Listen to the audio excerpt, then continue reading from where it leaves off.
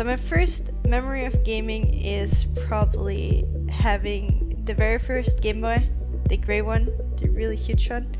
That is, I think, my earliest memory of gaming. So one of my earliest memories of Alienware was when one of my best friends back in secondary school, early secondary school, maybe year 7 or 8, when I was about 13, 14 years old, he got himself an Alienware laptop as a birthday present, and I was so jealous. And ever since then, I've always been jealous and always wanted an Alienware computer. Luckily now, all I do is play and use Alienwares, and I absolutely love them.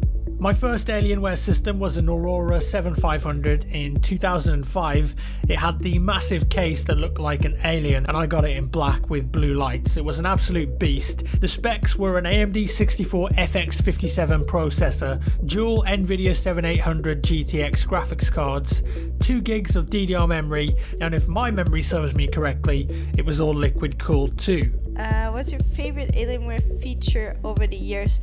That's pretty easy. It's probably the Steam machine. It's awesome. I love it. I got to try one, I think, straight when it came out, and it's awesome. We still have it down in our living room, and it's just awesome because all the games that you have on your Steam account, and sometimes you just want to sit on the couch and game casually and not sit straight up on your PC and try hard, and so it's super cool that you don't have to buy the games double, for example, for another console.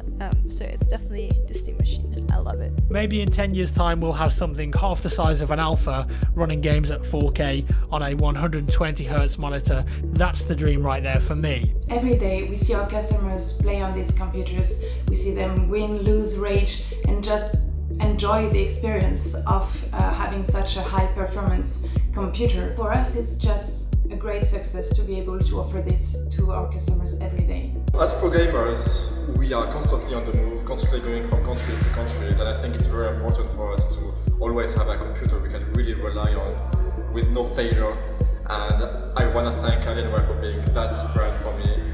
Honestly, without Alienware, I wouldn't be able to produce as much content as I do. And for me, I'm always going to be sticking with Alienware just because of how powerful, well put together, and amazingly run all of their systems are. So what excites me the most about our current lineup of systems is just the amount of innovation we've been able to put into each and every product. You think about, for example, the Aurora.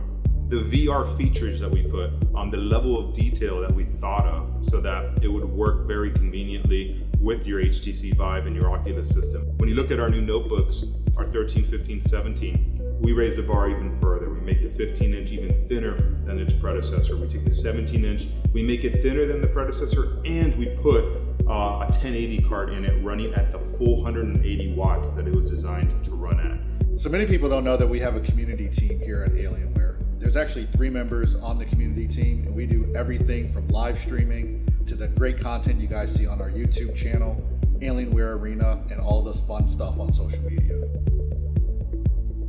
I got turned on to Alienware when they had this Superman Edition laptop. Now in 2009, when I moved over and started working on the Alienware brand, I spent a good part of that first year just trying to network and find somebody that had it.